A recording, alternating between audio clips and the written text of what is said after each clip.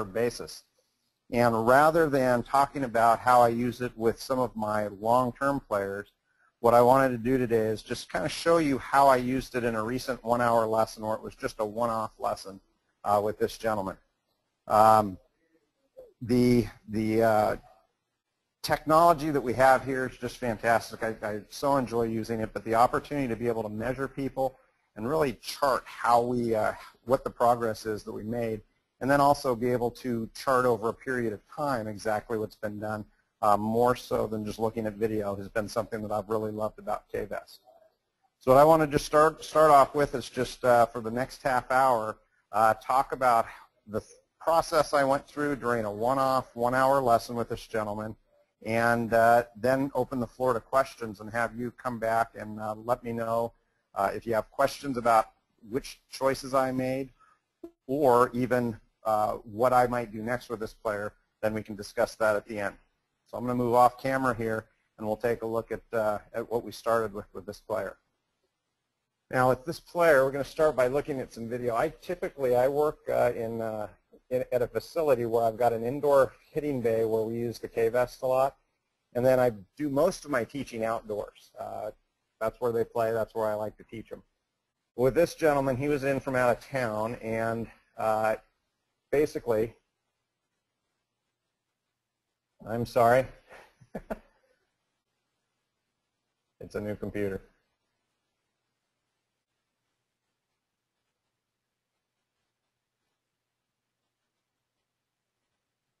There we go. So with this gentleman, basically, I started off asking him what his ball flight was. He was hitting a pull hook, and then sometimes flaring it out to the right. He's hitting a 7-iron here, and was hitting this thing about 130 yards, 135 yards. I asked what he wanted to do. He said he wanted to hit a push draw, and then I asked what he had been working on with another instructor. And his other instructor had him working on really stabilizing his back leg on the backswing, feeling like he didn't create much of a lower body rotation, but then also had him working on accelerating the upper body in the downswing, trying to get him to swing left. And I described what I thought, what problems that might cause. You know, when you swing left, it's going to tend to take the path left and lead to pulls and draws more or cuts, not a high push draw like he was describing that he wanted. So this was basically the video that we saw going back and going through. And then we decided to go inside and take a look at it with the KVest. So we'll shift over to that. Now, this was his very first swing, and here is the kinematic sequence graph. We can see some interesting stuff going on here. What I like to do is kind of run through all the graphs. Now, I don't tell him what any of the graphs mean per se until it's time to actually start making some changes. But what we look at here is, you know, takeaway sequence was okay. We see a little bit of wobbling with his, you know, the upper body, lower body. The lines aren't quite smooth. What I saw is a lot of interlacing here with the lower body, upper body as he started to transition, and then a really poor acceleration of the lower body as it goes out. And then you can see no real good stabilization beyond impact here, before impact with the lower body. Upper body had a second peak that was well after impact, so that was interesting. And I think that was, the more I talked to him, the more that was a concept that he was misunderstanding. When we looked at speeds, she's got over here 376 on the pelvis, which is a relatively low pelvis peak. I was looking to increase that a bit. 612, his upper body was decent, and his hands were a little bit slower than, you know, your low tour average there. But you see a lot of fanning in the curves, and things that I wanted to see and work on were going to be more in that transition area. Again, one of the things that I've found in working with this is the better the transition sequence and timing for people, and the more separate we can get those things crossing, the better players do. One thing I do always check during this initial stage is just a move we call the 20-40 rule. We want to see about 20 degrees of rotation of the pelvis and then about 40 degrees of the upper body to show that we're getting a good loading during the backswing. So he was doing a good job with that. I'm a huge fan of the pelvic bend graph.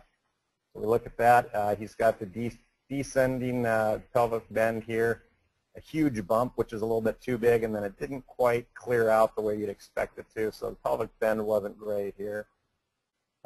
Quick run through his numbers here. Top of the backswing, we're seeing 31.6 degrees of rotation. And in a guy this age, I would say that's probably a little bit shy. I don't think he's going to generate the most power he possibly could.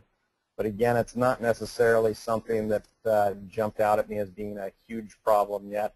And it's something he'd worked really hard to do to restrict lower body work. So I didn't want to jump on that right away as well.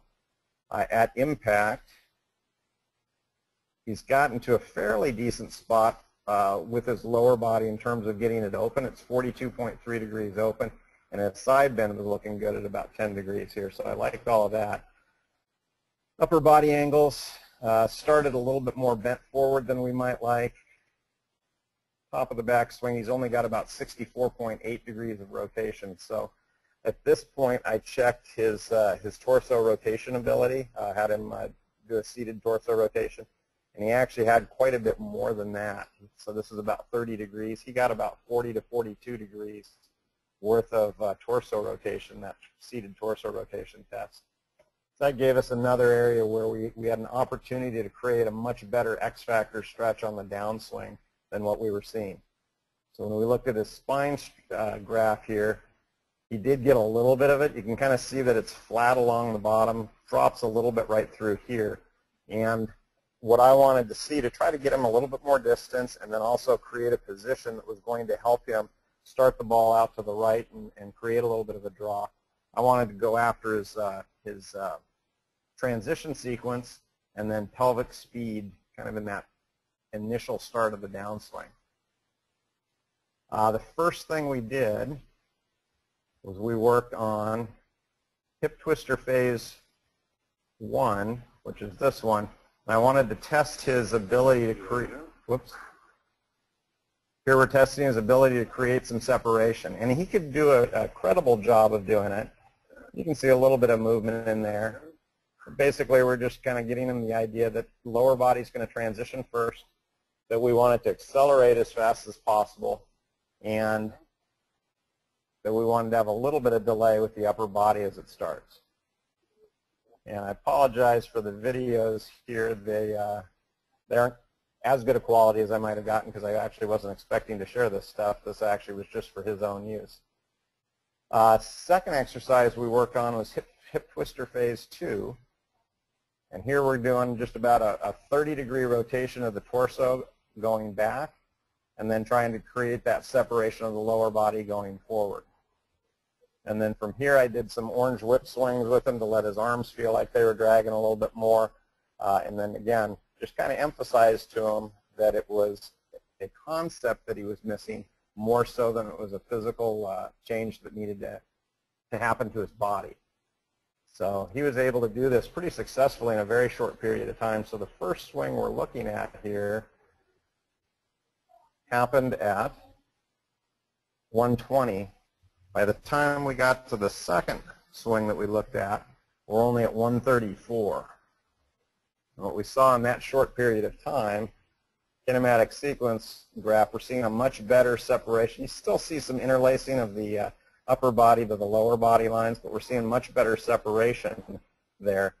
Lower body absolutely crosses much earlier, and we see a lot better acceleration of the lower body in the early stages. Now, he didn't maintain that, and it peaked very late.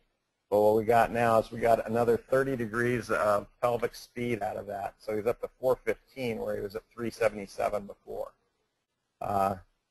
Obviously, that's going to result in a spine graph that looks quite a bit different. So we've got a little bit better, a little bit deeper trough here post-impact. And we were getting now up to about a 10-degree separation between lower body and upper body at impact.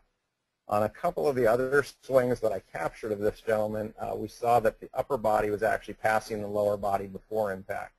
And again, that's one of those things. If the upper body ever gets open to the lower body before impact, you see a lot of difficulties with power and control in there.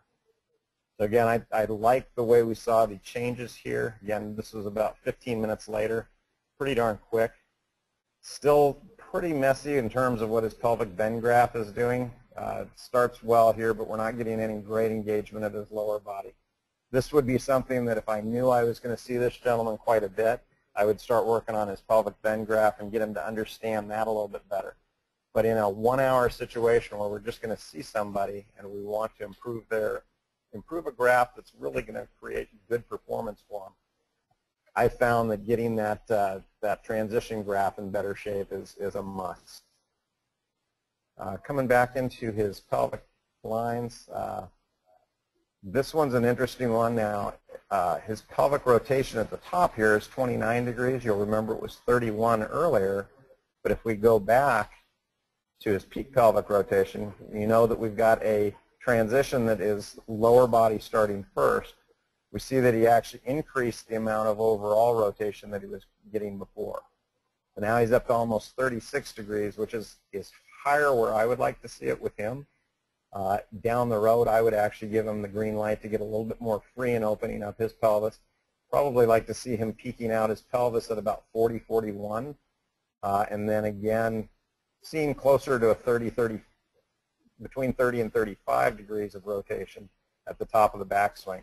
But seeing again that the maximal rotation of the pelvis happened well before that top of the backswing position. At impact, now we're seeing, because he's getting a little bit better acceleration, we're seeing 46 degrees open. That's about as large an open position I'd like to see. But when we go back to kinematic sequence position, we notice that A, it doesn't peak in the right spot. We'd want it to peak before the halfway down in the downswing. We'd also like to see a lot better deceleration portion of this pelvic graph. And that's actually one thing I did try to work on him with very briefly. But again, the changes we made here were to somebody who had great capability, who could also, who just had a slight misconception to what he was doing. And for those of you who work a lot on the vest, know this is the easiest thing to change. When somebody has a good capability and a bad concept, changing that concept is a pretty easy fix. I'm going to jump back over to the video because the next drill I worked on him with to try to help him with pelvic deceleration and torso acceleration was a little split stance drill with the right foot back, left foot forward, and talking to him a little bit about creating better shear forces in the feet, which helped to stabilize the pelvis, but also in creating a little bit more pressure in that lead foot on the downswing. And we took some swings this way with him, and he was doing pretty well with it, but it seemed to start overwhelming him. So jumping to the next swing, so 4 minutes later on the same gentleman, 4 minutes later was this one. And what we saw on that, so after just doing about probably 4 or 5 practice swings with the split stance drill, we see that we get a little bit sharper peak with the pelvis and better deceleration. Now the timing of that isn't very good, obviously, but pretty good sized changes, again in a 15-minute period here, working on just several different little swing changes to him. Again, the hip twister phase 1, hip twister phase 2 to help him get used to transitioning the lower body before the upper body, and then lead leg swings with the front foot forward to help him feel the pressure in his feet a little bit better. Now, I let this this drill go because it started causing some problems in terms of his concept. It was too many things. And one of the things that I've learned with the KVAS and as a 20-year teacher is that if you try to work on too many things, they get confused and don't end up getting anything out of the lesson. So I really let this one go. I did make a page in his ebook through GAS video that he's able to look at that I said, this is down the road. Once you feel really great with your transition sequence, then let's work on this split stance swing. But for today, let's ignore that for now. Okay, so at the end of this session, basically what I wanted him to do is have something very solid that he could work on, that he'd know how to work on it out on the driving range, how to work on it at home, and then also how to try to start putting it into play at the golf course. And this is where we came in next, heading back out to the driving range. We set up just a routine for him to do. So this one's going to include part of the hip twister kind of section, a couple of practice swings to feel it, and then his execution of the shot moving into the golf ball.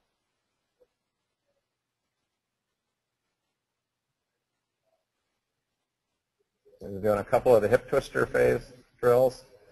He's got that transition drill where you can really see him drive the lower body more aggressively. And then he's going to move in front of this rope. I keep the rope there to have them drill behind the rope, and now you're just executing when you move up in front of the rope.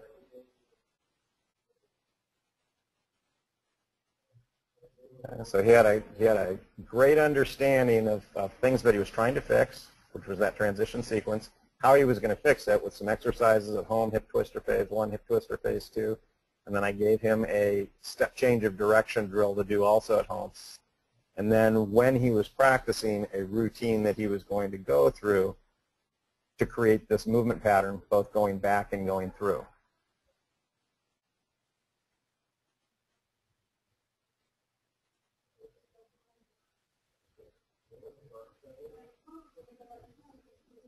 Okay. So heading back to K-Vest here. Again, we had two things that I really wanted to get him doing was to transition better with the lower body, and then accelerate better with the lower body. And then things that I would look for later on would be to help him start to feel how he's going to decelerate the pelvis and accelerate the torso in a much more aggressive manner and a more efficient manner. So Steve, that's basically what I went through in a 1-hour session with this guy and some of the changes we made. Let's open it up for some questions and see what people have. That's great, Don. Thank you very much. We did have a number of questions that came in. First and foremost, Malcolm Young. I'm going to pull Malcolm off mute. Steve, can you hear me? Yes, can you hear me okay? Hello? Can you hear me okay? Don? Hello? Don? Yes. You can hear me? Yes, I can. Great. So I'm going to pull Malcolm Young off mute. He had a question about some of the physicalities you were working with. Just a second. Yes. Let me find him. Malcolm, can you hear us? I can, yeah. Fantastic. And you want to repeat your question for the audience? Yeah, just curious if any physical screen was done, given the visual age maybe of the client, if a physical screen was done before the changes? I did just a couple of quick physical screens. I did not do a thorough physical screen with this player. The things that I wanted to find out were seated torso rotation. I checked his ability on the standing torso rotation or drill and the standing pelvic rotation. Okay.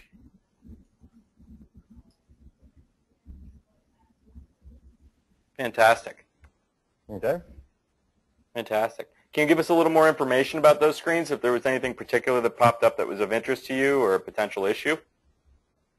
He was very good at the pelvic rotation drill. Upper body stability was solid. The torso rotation drill, both seated and standing, were very good. So he had great ability to keep his great stability in the lower body and good mobility in the upper body. In the seated torso rotation, he was about 40 degrees in both directions. You know, not tour quality, but definitely better than many that we see. Great, great. Thank you. Malcolm, was that helpful? Yeah, definitely, yeah. Awesome. Appreciate it. So to kind of address that a little bit further, if I've got a player that I'm dealing with on a long-term basis, I'm going to do a lot more of a physical screen, or even have part of my team do the physical screen, where with this gentleman it was a 1-hour lesson where he was just coming in to be seen once. And the reason I used him as an example was more that as I talk to other teachers and coaches, they're dealing a lot more in this realm. A lot of them can't relate to me having players that I'm working with for a 3 or 4 year period over and over again. So that's why I chose this example, was just to show you what could be done even in a 1-hour session with somebody. Fantastic. And Don, what I think might be really helpful, we do have one question that just popped in, but I think this would be a good little side note to mention. Because we do have so many, not only golf professionals, but fitness professionals and medical professionals on today, maybe talk about the way you use your team and how you function as a group. I know a lot of people that's a difficult starting place for them. Maybe not necessarily as much the golf professionals, but more physical therapists, fitness professionals, chiropractors, and how they begin that interaction phase. Can you tell everyone a little bit more about how you do that, how you lead the team? Okay, the background and how I got started in this, I met a gentleman in 1997 who had just moved back to Santa Barbara and was an absolute golf nut, and he was a great manual therapist and fitness trainer with a big background in sports-specific rehab. And he and I got together and worked in a couple of different directions. We worked in, well, he actually, the way he got in with me was that he told me he could make my back stop hurting. So I was all for that. I had to quit my playing career because of back pain. And he went through some stretches and did some strengthening activity with me over the course of about 6 weeks, where my back pain basically went away. And he came by one day when I was out practicing back then and asked me if I had looked at my swing to see how it changed. And I said, well, my swing hasn't changed. My swing is good. It's always been good. Well, my back doesn't hurt. It's just a little bit better. And we put it on video that day, and everything that had always plagued my swing and that I'd had trouble with was gone, all those things that I always had to work on. And that was the first time I really opened my eyes to the idea that the body played such a giant role in how the golf club's going to swing. This was about, again, 97 or 98. So at that point, we started working together with players, and did so up until he passed away a few years ago. And since then, I have worked within, up until that point, he was the only person I ever worked with and who I trusted completely to work with all of my players. Since then, I have developed a little bit more of a team and worked through different groups. And I've got a physical therapy group on staff here that rents space from me at my facility. And they are great manual therapists and great diagnosticians in terms of dealing with any sort of player that has any sort of issue, and then coming to taking that to a conclusion. And then we've got a fitness group here that we work pretty closely with as well, and we run group classes and then individual training through them as well. And when I've got a player that is either hurt or needs some fitness help, I just reach out to those professionals on my team to take care of that for me. That's great. Thank you. Thank you. We do have a couple other questions. Alex Smith, I'm going to pull him off mute. Just a moment. Alex, can you hear us okay? Yeah, I can hear you fine. Can you hear me? We can hear you great. You could Perfect. just ask your question to the audience so they know what your question was. Yeah, I was just curious that if you go to his original reading that you took, his pelvis angle was very close to an S posture, I think around about 28 degrees. Did you talk at any point about kind of getting a nice neutral pelvis with him? Let me call that one up there again.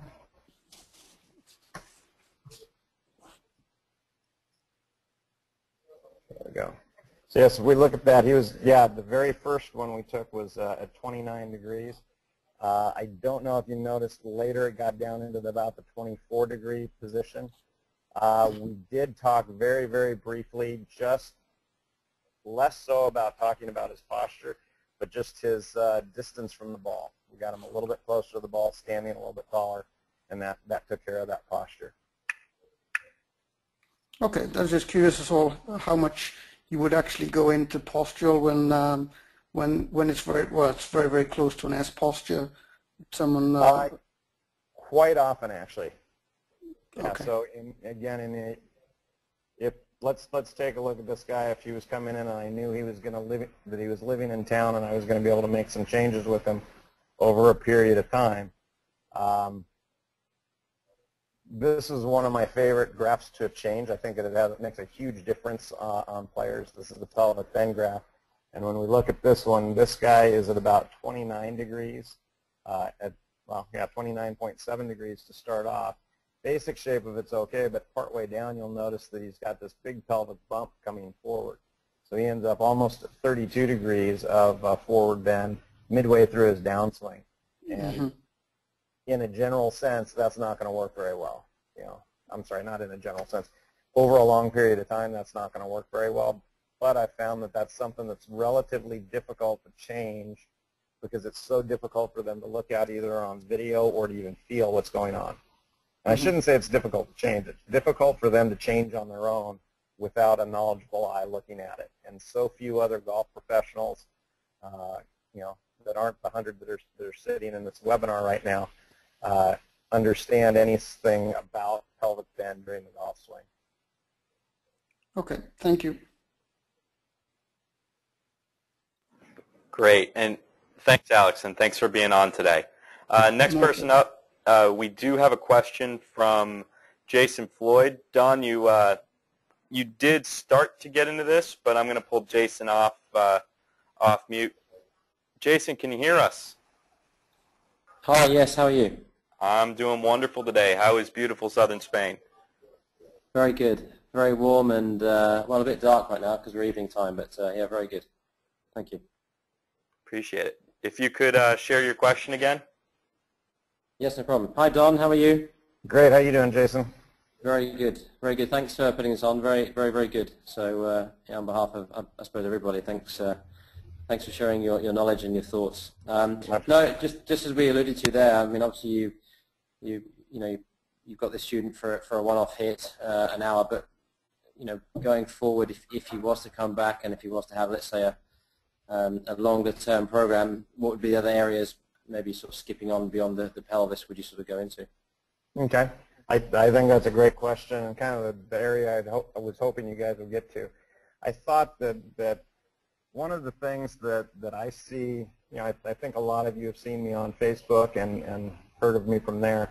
But I think one of the big mistakes people make is always going after the kinematic sequence to try to clean that up first. And the body positions have such a huge effect on the kinematic sequence that I think that in this situation, on this one-off, it was easy for me to get transition sequence to really make a big difference in this player's ball play.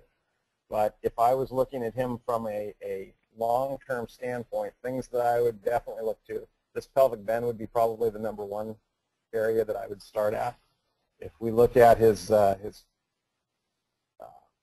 report and we look at his swing summary, he's 30 and 51 there, so standing up a little bit taller would be a great way to do that. And I typically don't like to see more than about 22 degrees, even though the range says you can see up to 27. I don't like seeing much more than 22, 23 degrees with players at address. So that would be something I would definitely work on. And then again, for this player, because of his age and his size, I would have probably opted for more range of motion rather than less in the pelvis. So over time, I would have worked, again, getting just the overall pelvic movement a lot more sound, particularly that pelvic forward bend, but then also allow him to rotate a little bit more, get a little bit more range of motion in his swing to try to generate some more power for him. Just the transition sequence that we got going there helped him pick up about 12 yards on his 7-iron just during that lesson. So I thought that was pretty darn successful, but I would absolutely work on his pelvis and his posture moving forward. Yeah, that's great. What? How did he respond to? Did you get him on live feedback, live training? You maybe said it earlier, but the line we have here is a little bit dodgy with the internet. But so you're talking about the live feedback with the K trainer? Yeah, exactly. Yeah, just yes. with we did. Yeah, we did hip twister phase 1. He was able to do that pretty well. Hip twister phase 2 was no real problem.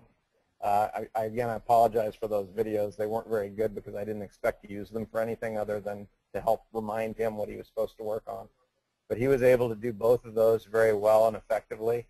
And I think, again, knowing that he was capable of making this particular change during that day was why I stuck pretty closely with that. Okay, that's great. What was that? Was that his first time on KVS? Was that his first experience, or? It was, and I'm not sure how he found me. He was here from Florida. He was doing a launch up about 40 miles from where we are, and I think he had either found me on online or even found me with the KVS website somehow. But he definitely was interested in the technology and wanting to use that. Yeah, I think it was great just to obviously you being polite, but sort of dispelling some of the myths and the concept that he'd previously learned from other professionals. And I'm sure when you went down the route of showing the kinematic sequence, i.e. the facts of, well, what you're trying to do and what you are doing are, not really relating to the actual reality of your swing and your movement. So. Right. Well, and he didn't understand what was going to cause the draw either. He had his prior coach from Florida, I don't know who it was, had him rotating hard left to try to get the club head outside the hands on the downswing and get everything rotated left, and that didn't really match with the ball flight he was trying to create either. So we did talk about the ball flight laws and how we wanted face right of target, path right of face to create that type of ball flight. That's good. Brilliant. Don, as ever, thanks very much, and well, hopefully we'll see you soon over in the States. I look forward to it. All right. Thanks very much. Thanks, Jason. Appreciate your time. All right. Pleasure. Thank you. Next question we have from Tim Ward. Don, Tim has a question on transition foot pressure concepts. Just a second. Okay.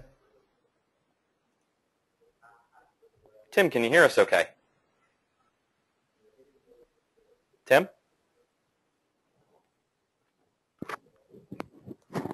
Tim Ward?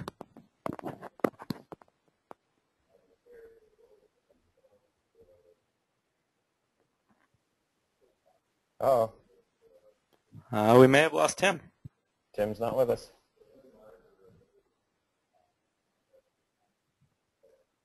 While we're waiting for that, does anyone else in the audience have any questions for Don?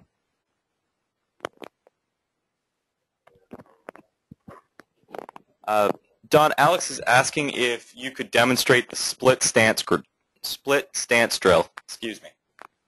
Sure. Steve, I'm going to have you make sure that I get the camera on properly here. No problem. And does that do it? Your camera looks pretty good. Okay, so you can see is that better? Yep. All the attendees, if they'd like to make the video bigger, what they can do, there's a little 2 white lines between the video and the image of Don's screen. If they just hover their mouse over those 2 white lines, they can actually make the video a little bit bigger for them so they can see it better. Okay, so things that we talk about. We talk about ground reaction force. We talk about pressure, and why do we need those? A lot of this stuff comes directly from my experience talking with Mike Bentley and then with Tim Suzer, who is a KVest principal here. And then in 2 weeks, I'm actually going to go down to Dallas and talk with Young-Hoo Kwon and Chris Como on this, because this is something that really interests me a lot. I don't have force plates here, so I'm having to guess on this stuff. But the things that I've had a lot of success with is that when we work on the base platform position, one of the things that occurs when we get into a great posture position and we start to load up into the backswing, we feel that there's a lot of pressure more on the lead foot, and you feel almost an arching of the foot when we get into that position. So two ways we do it. If I'm trying to enhance the backswing movement, we'll do a split stance with the the right foot forward and work on having them feel that movement where they're going to load up and create this one's great for the downward pressure on that trail foot. The other thing I feel that when we're working on this is if I want to really help an upper body rotation, I get into what we call the shear forces, or the right foot shearing forward. So I try to slide that front foot forward and push the back foot back.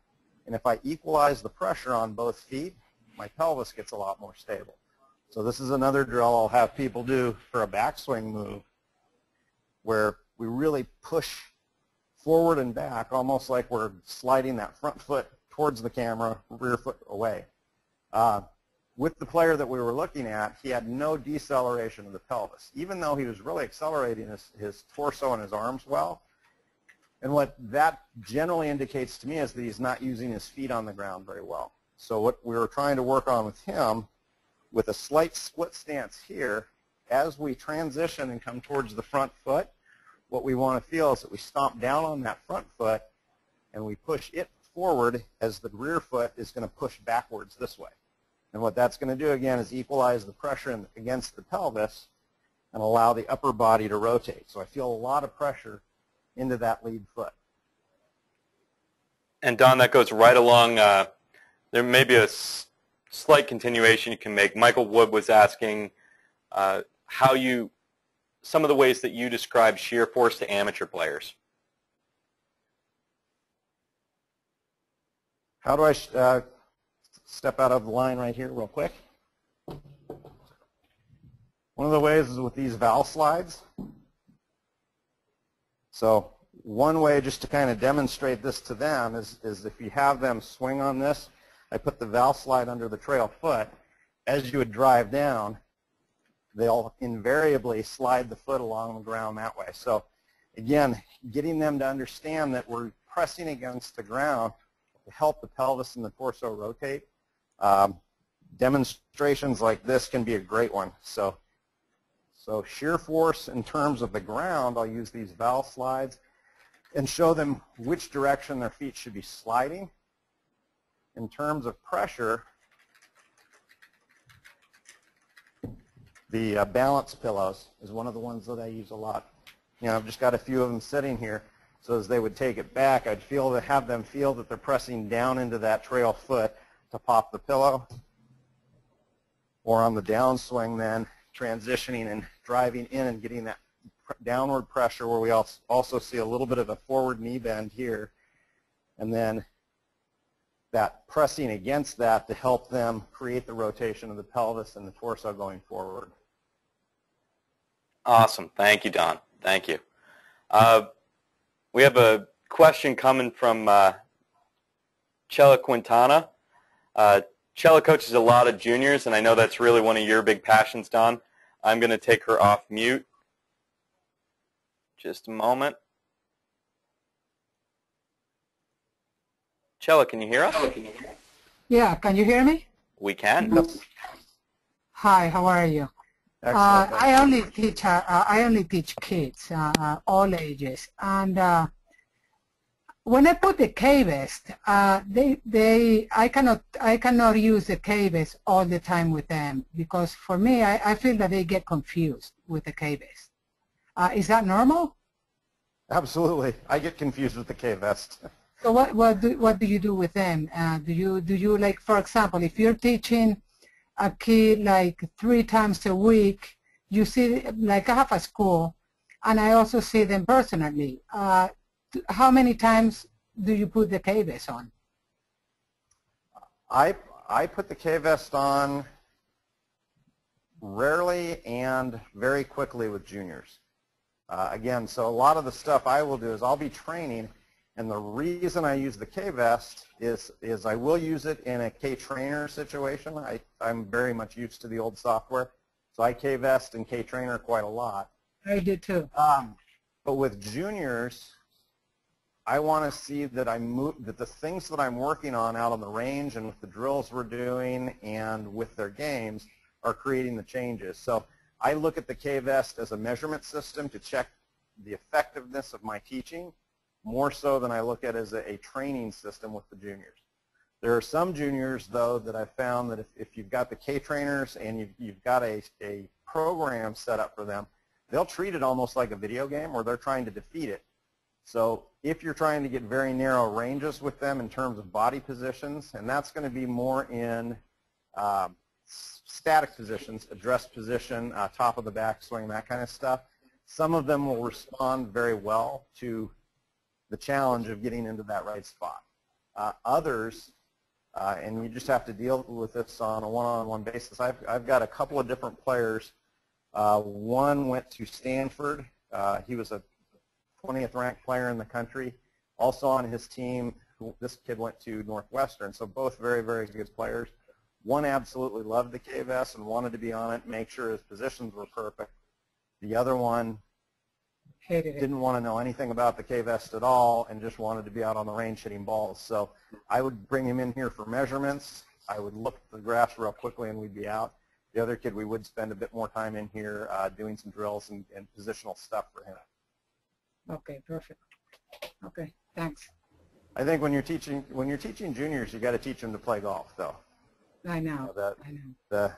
Being able to measure on the K-vest makes us be able to shorten that time period that we're dealing with the swing mechanics, and it keeps you from having to guess and go too far down a road.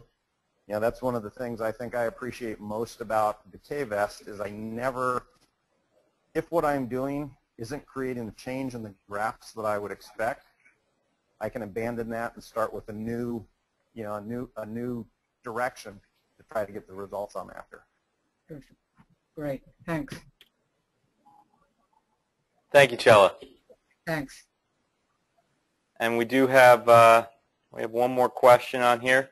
It is from Pete Cunningham. I'm just looking for him on the list. Just a moment. He wants to know how to cook a steak properly or something. You clearly don't know Pete.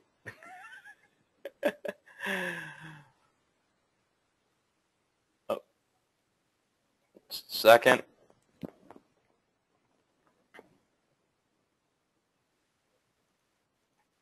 Pete, I'm having trouble unmuting you. Just to... We have even there we go. There we go. Oh.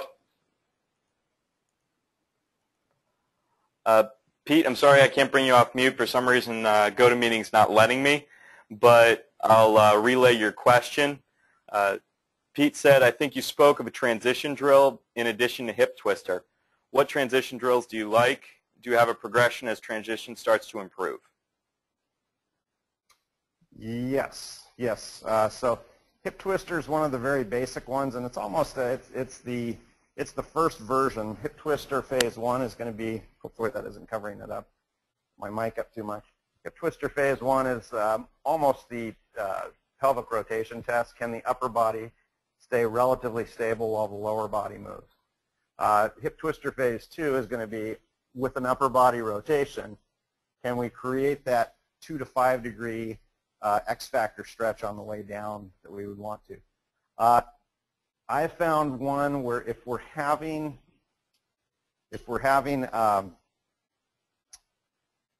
moment of inertia issues in terms of the player throwing their arms at it too early or getting the upper body transitioning too close together, I love the orange whip swings because it really gets them to feel the weight of the club and the delay of the acceleration of the arms. But probably my all-time favorite one would be step change of direction. I prefer it with a little bit more motion. One of the drills that you'll see that K-vest offers is short response, where you're just going to start with club parallel to the ground and work on feeling that kind of an action where the lower body gets going. But I prefer the more dynamic move where we're going to get the club facing the target here, and as the body rotates back away from the target, get them stepping towards it a little bit more. I found that there's a lot, it's a lot harder for them to cheat when they're doing the step change of direction, and it's a little bit more of a power type move. I have seen short response. In fact, I was at TPI one day when Adam Scott was there a long time ago. Adam Scott or Aaron Badley, one of those guys. But from right in here, they were hitting, whichever one it was, I can't remember, hitting 8-iron about 120 just with that little movement. So that was a pretty phenomenal exhibition, but I haven't seen very many amateurs or even good high school and college players that can be very effective that way. So I really do like going more to the step change of direction drill for transition sequencing. Great, thanks, Don. That's really helpful. Pete says thanks as well. Are there any more questions? Let's circle back to see if Tim Ward has come back in. Tim, can you hear us?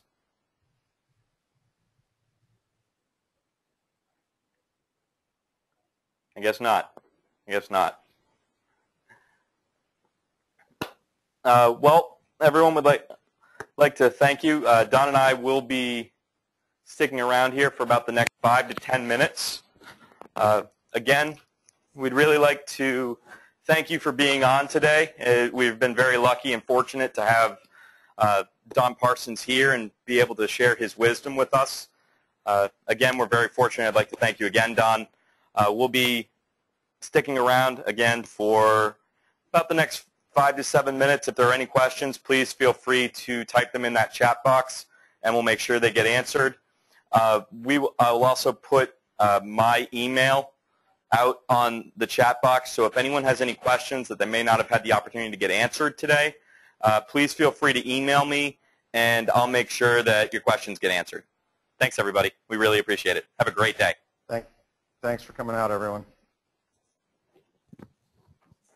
Oh, we have Alex Smith. Oh, no, I'm sorry. Andreas Colley's up first, and Michael Smith right behind.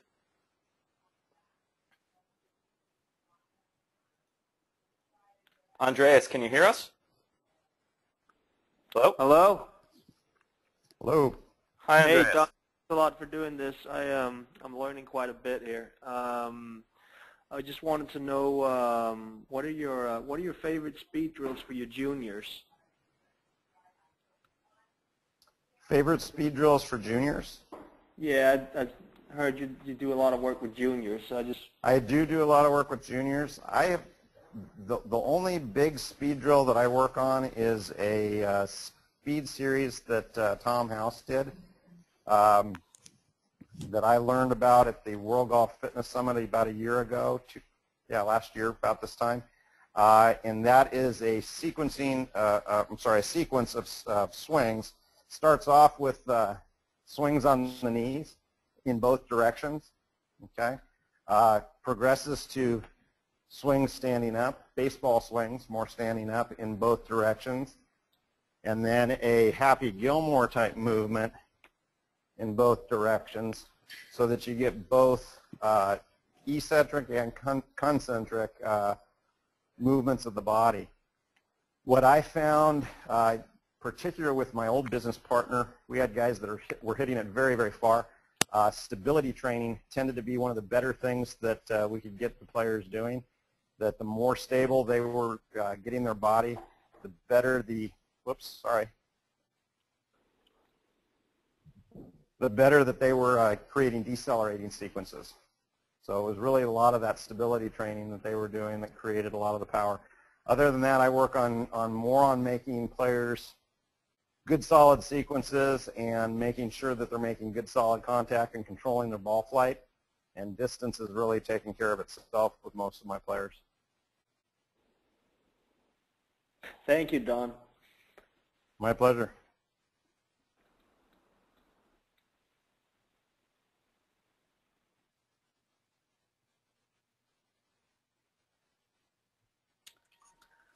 Steve, you had somebody else in mind?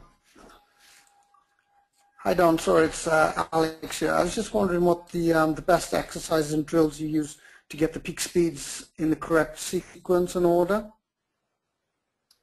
Peak speeds in the correct order. Yeah. So like I said, I could see you were going. Obviously, you had it was probably a 2-1-3 sequence that the gentleman had earlier on. Yes. I tell you, you were on it right from the very start. Posture, I think, is enormous with regards to that. Getting that, especially the pelvis. I think having good pelvic grafts. I rarely see good pelvic grafts where you don't see great sequencing and sequencing speeds. So pelvic positioning, both in the forward bend and the amount of side bend and the rotation that you're going to see, I think is the number one key. And then the second key would be the transition sequence. I think getting transition down, even without perfect peaking order, I think peaking order, in my experience, peaking order is a little bit more variable and can be slightly different than maybe the norms that have been presented, more so than the transition sequence.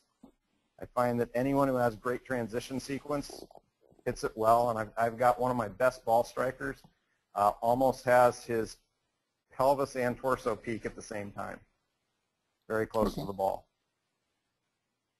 Cool, thank you. My pleasure. And next, thanks, Alex. And next up, we have Richard Franklin. Moment. Hey, Don. Richard, Can you hear me? Hey, how you doing? Excellent. How are you doing? I'm doing well, thanks. So a couple of weeks ago, I spent some time with Rob Neal, and we were taking a look at his software, the 8-sensor stuff, and we got to the discussion of pelvic bends, and he was of the opinion that just like the torso, exchanging forward bend for side bend and losing its forward bend component, that the pelvis, by nature of just turning half as much as the torso, that he's looking for the pelvis to lose half of its forward bends. So I'm curious why, first of all, your response to that, and then is there potentially something different about how they're calibrating or they're digitizing that would potentially change that graph in his mind? Because it seems like the cardinal sin in KVS world is to lose more than that 3 degrees of initial bend. So just your response to that. Okay. So the first question was, I'm sorry, your first question was how much pelvic bend do I think it's okay to lose during the backswing? I think I know your answer to that. My question is, what do you say to somebody who says that it should be just, I never thought of it this way, that, okay, so if you're losing all your forward bend in your torso and you're turning your hips half as much, that logically you might lose half the bend value in the hips, why that would be not correct. Why would you lose significantly less forward bend in the pelvis in relation to the torso, and what kind of mechanical advantage is there to doing that? I don't mind losing more than, I guess I don't see people losing half. Okay. So I guess I would say that. I don't think there is a huge difference in the calibration. In talking to Phil Cheatham, I think Rob Neal and Phil's systems are pretty darn similar. Yep. And Phil has told me that the bend numbers and the rotation numbers that we see on either of those systems should be very similar to what we see on KVS. Okay. Because of the calibrations differences, though, I always take with a little grain of salt starting bend at address. Okay, so Again, if we don't get the hip offset perfectly calibrated, if the sensor does slip on the pelvis just a little bit, I take, I'm not going to begrudge even 3 or 4 degrees of pelvic bend during the swing. Okay. What I want to see is a shape of the graph that looks like what I want to see it. I do like the idea of seeing the pelvic bend change quite a bit. I would have to give it some thought and email you about half and why I wouldn't think that half would be necessarily the big number. Yeah. Is Rob seeing half in his data? We did see it in some of his examples. I have the AMM, whatever the free software is, just to look at their graphs and studying some of their chore data. I don't see half as common, so I just trying to make sense of what he was thinking there. But I got one more thing if I have a minute. Absolutely. Transition sequence. Again, spurred on by the graph that Rob has in his software, where he's talking about the left arm in relation to the chest, as far as, let's just call it an across your chest nature. So if you took your left arm and you just hugged it across your chest there, that right. You would obviously want to see that angle, depending on how you're looking at it, increasing in transition because your chest is exactly. But what I find, what I saw with your player there, let's just say someone who's got a very neutral club face orientation, who's already a little bit of a cutter, working on that transition, maybe overly pinning that left arm, then they can't recover. I'm looking at I look at that chest to lead arm relationship is so important. That can they start that recovery of that left arm soon enough? Because you've seen it when you do the transition stuff and the guy's got poor club face alignment. You've got dead block shank sometimes as an immediate result. So I'm always leery of crushing them on the transition stuff. So I wonder where you weigh in on all of that. That would be one spot you would want to be careful with the orange whip drill that I gave. So you're absolutely right. Depending on, and you're going to talk about grip position and wrist angles and the way that people are going to release the club. You want to match those up with how hard we transition and how much that left arm is going to get across the body. So somebody with a relatively strong grip can get away with the arm being across the body pretty well, and then a lot of pivot, versus somebody with a little bit of weaker grip who's going to want to create a different wrist angle and type of wrist release coming into impact. You're right. You definitely don't want that player way behind, because now they're just trapped and they're going to drop kick it and do all the other things you mentioned. Yeah. Okay. Thank you for your time, Don. Appreciate it. You bet. Thanks, Rich. And Don, we do have one more question. I know Okay. I know you're a little tight on time, but are you okay with one more? Absolutely. Great. We have Sean Dwyer again. Sean? There you go. Yeah, guys, can you hear me there? We can. Yes. Sorry, I got a little bit of a flu over here at the moment, but hey, thanks for doing this session. It's really good info to hear you guys talking about KVS and how you use it. So I've got a couple of questions there. Firstly, when you were talking about force plates and shear forces, when you haven't got them, what kind of resources are you referring to? KVS got some information out there on what they like for their ideals, or do you go and source your information from somewhere else? With regards to the force plates and such? Absolutely, yeah.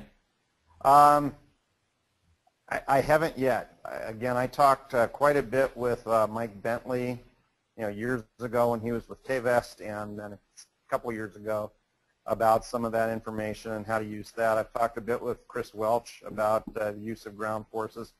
To see more about that, I'm actually going down to Dallas in 3 weeks to meet with Chris Como and Dr. Kwan and find out some of the stuff they've got going on.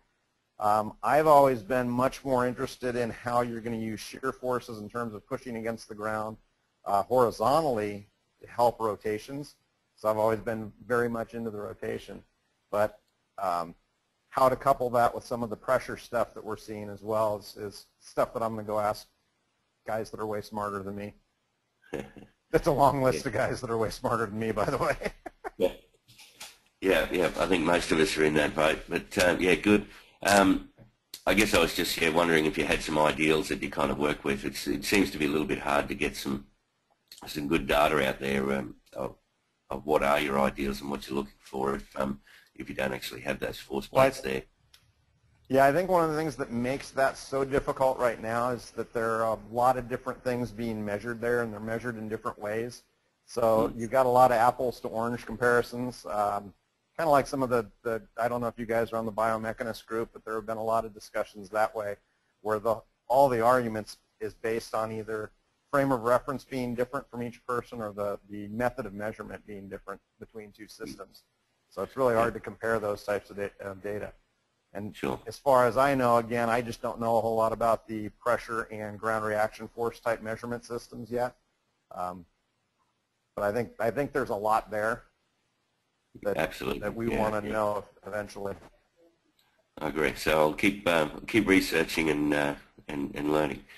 And the second one there is I've got a few young guys that I put through KVAS that are quite good players, and one recently that I've been seeing is a few of the guys have got reasonably good transition sequences, but sometimes getting a peak speed sequence just right's a little bit tough. And one of the things I need to try and do is get those hips reaching peak speeds a little earlier on the downswing.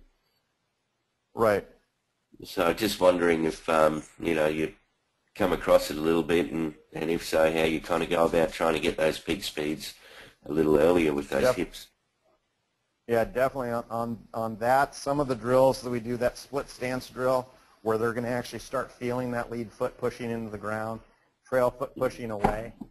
Typically, the guys that try to just swing everything left, if both feet drive left and everything goes over there, there's nothing to really help support from the ground up their ability to decelerate. So even if the upper body is decelerating well, for instance, I had a little tiny guy that I taught yesterday, and one of the things he does is everything he's got in terms of creating power is all jump. So when he comes off the ground like that, he's not able to use the shear forces on the ground. So again, I think the drills where you're going to have them split stance it here and work into that lead foot where they feel a lot of pressure pressing down into the lead foot and a lot of shear force pushing back. I call it the skateboard move, where they're going to really try to feel that foot. Not that it actually slides, but that's the pressure they're putting on the ground. That's one that really lets them load into that lead glute. And earlier I talked about what I've done over the years. The functional training that my old partner used to do with the guys, he had a routine that he worked on glute med just a ton, so the guys could actually load and really feel the glute catching them as they went forward, and made them very aware of how they were going to use that to decelerate their swing on the follow through. Yeah, really good. Excellent.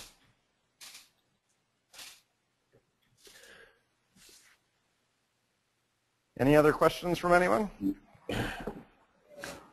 I believe we had Jason Floyd just make a kind of quick continuance with what was being said about ground forces. Maybe I can just pull him up, and he'd be a great person to end with if that's okay, Don.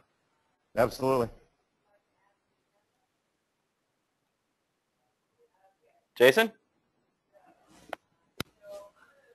Hi, yeah, no, just a quick one with regards to maybe say Tim Souza is possibly worth mentioning with regards to his knowledge on ground forces. I know he's very knowledgeable and obviously on the KBS team. So maybe that's for the previous gentleman who was asking about getting hold of good resources for his knowledge and development. Right. Yeah. Tim knows a lot about that. Sorry, guys. There we go. Yeah, Tim has a lot of knowledge about the ground forces and how they work. It's a pretty interesting conversation. Cool. All right. Well, I'm going to let you go. Beautiful. It's time for a cup of tea, Jace? I was going to say, you took the words out of my mouth. We'll speak. Take care. Terrific. Thanks, Jason. Thanks very much. Fantastic. I'd like to thank everybody again for being on. Thank Don for taking the time to be here. We really appreciate Don's time and each and every one of yours. I know everyone carved time out of their day to be on here, and we really appreciate it. What you will be seeing over the next couple days, we'll be editing this down to a more manageable format, and we'll be passing that along to everybody. So please keep your eyes peeled in your email. You'll be getting this very shortly. Thank you, everyone. Thanks, Steve. Thanks, Don.